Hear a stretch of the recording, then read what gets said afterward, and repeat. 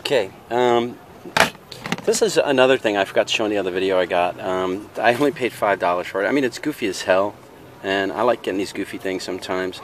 Guy says it works, so I'm going to try it. If it works, it works, you know. I might just keep it for the hell of it. I have a collection of, like, really goofy, broken games, ones that people write all over sometimes. That's a fun thing I just bought. And then I did a trade. Someone traded me a Wii U game that I had priced at $16. I was probably going to sell it for $10 to $12. This game is probably like an $8. Yeah, this is probably a $7 game. This is probably an $8 game, 15, and that would be low prices. So I'll probably make a few more dollars from the trade. And PS3 games sell pretty well for me. I didn't sell a Wii U one yet, so you know. But yep, that's some extra stuff that I got while I was here. A trade and a buy I forgot to show.